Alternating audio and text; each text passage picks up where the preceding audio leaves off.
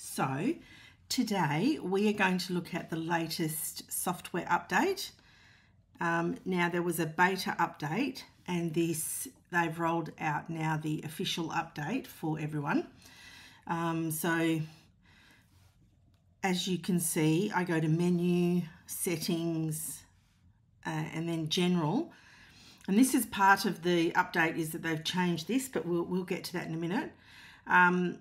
Now you can tap anywhere. You used to have to tap on the arrow, so that's pretty cool. And under the release notes, this is the new release. So I like to read it through and just go through all the things. Release 3.9, thanks to improved palm rejection. So when you're resting on, and if you're writing, and if you're doing, so because there's this update is a lot about left-handedness, right? So when you're, now a lot of left-handeds write that way and some write this way. So I think most write this way, and that cross button, or you can see how I've tapped it, but that cross button was getting in the way. So here's the deal. Thanks to improved palm rejection in left-handed mode, you can now lean in when you take notes or sketch, just like on a sheet of paper without the smudges. Enjoy an elegant new font, that's this one, for your typed notebook titles. And we've also updated our settings, and that is that one. So let's have a quick look at each one. Lefties Relief here. Rest your left hand on the close button when taking notes, so like that, without the fear of suddenly finding yourself back in My Files. Improved palm rejection lets you work uninterrupted even when the toolbar is open on the right side of the display. So what we're going to do is we are going to change that now. Under accessibility, you can make your device left or right. So we're going to make it left. Okay, we're going to go back out. Oh, we were out, sorry. And we're going to pick a document now. Okay, so here's a document. We'll go in here. Of course, 5 ways to be productive today. It's always good information, isn't it?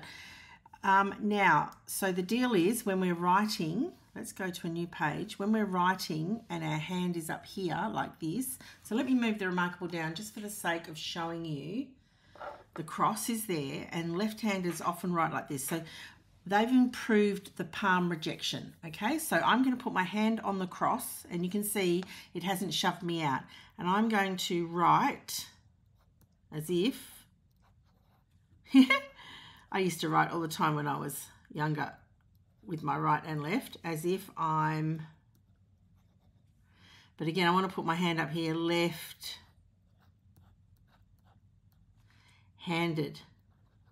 Whoops. Focus, Martine. Let me give it the menu. All right, so I put my hand here several times. Now, of course, the cross isn't out at the moment, but even putting it there, see that? And it hasn't turned it. So that's what they mean. All right, let's close that document and go back to our settings. I am going to change it back to right-handed mode so that we can make this a wee bit quicker for you guys. Okay, so that's going back into the release notes. Lefties Relief, that's what they've done here. So I think we worked out we can just do one finger can do the scrolling. Okay, sophisticated type. Our new ReMarkable serif font adds a dash of style and makes your typed notebook titles stand out. See that? Make headlines with letters designed to give your ideas room to breathe. Revisit your older documents with typed titles, and you'll notice that they've had a glow up. Okay, so let's go and have a look. Now, when we do that, it doesn't work in here, but when we go back and then we do that, it gets us back to home base. So typed text. I had some, but I think I deleted it. Okay, let's go into this one. Typed text. So you can see this is typed text. So you can tap on the T. And you've got here now this is the style bar for all typing. Oh, let me pop my ReMarkable back up so you can see all of it. That is the style bar. So if I tap on that, you see that now there is the serif font. Look at that. Isn't that beautiful? I love it.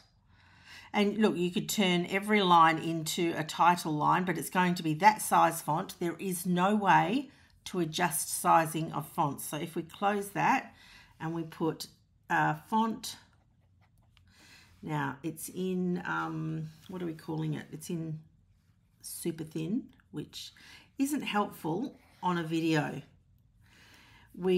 Fonts, I'm just writing this, cannot be, I've had several questions, so I'm just writing it, cannot be resized. The way to do it is by selecting the style you want, the style. So in here, if we go back to typed text, in here, you can only change the size of the font by selecting a different style. And you've got three. You've got the title font, which is now a serif font. You've got the subheading, that could be called the heading or the title font. We'll call this the subheading, and that is a sans serif font. And then which sans means no. And then that's the body font, and that's also a sans serif font. And if we get out of there, sans serif. The serif is the little dashes. So if you did a T, it would have a little dash on it. And a sans serif font is a T without a dash. So that's the deal. Let's hop out of here. Let's go back to our release notes. So we've done that one. We now know that we can tizzy up our typing, and now in control. We've cleaned up the settings structure and put language and keyboard preferences in one place. So we saw that. We'll have a look in just a tick. Change the language for the on-screen keyboard, handwriting conversion, and type folio in general settings. So you do it all in one place now. So this is it here. This is how they've tied up. Now, when you see mine, it won't have this option here because I haven't got the type folio connected. I don't have a type folio, but because I don't type much. I use mine for the creative side of my brain, which happens when I write with my pen. So that's how I like to use mine, but everybody's different. Next to the overview of your personal account information. So that's that. Subtle updates to the design should make it easier to see what you've toggled on and off. So let's have a look at that one. Go back here and it's right here. Whoops, that was just a bit too quick. So in here, you can see, if we go into language and keyboard, you can see this is what they've done. They've tidied this up. You used to find it in two different places and you'd have to flick. Now you could do that. If your type folio was connected, it would be here and you could select the language for all three of them at the same time. So that's pretty cool. And the last thing that they mention here is other improvements. So let's get down there. After introducing new note-taking and productivity features, including the selection tool and the checkboxes. So that was in the last update, if you remember, or if you were around for that.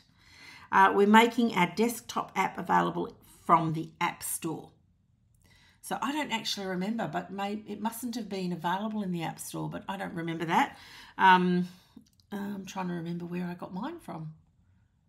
Anyway, must have been either the ReMarkable website or a link in an email perhaps from them. I'm not sure. Make sure to download it to your Mac to ensure that your ReMarkable app keeps, let me just check that. Yeah, keeps getting all the latest updates. We'll make it available in the Microsoft Store soon. So it's available in the App Store for Macs. And what will be coming out is the Microsoft Store for PCs, Windows, Androids, all of that deal. So that is the software update. Let's go 3.9.3.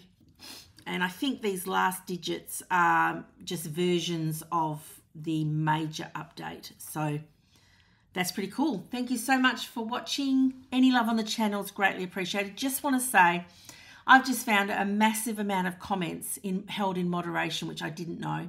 So I'm so sorry if you've left me comments and I haven't responded. I haven't seen them.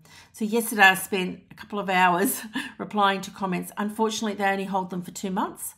So I was actually really cross that this happened and I didn't know anything about it, because I do like to have a chat and to answer any questions you've got. So please leave comments, ask questions. They're all welcome here.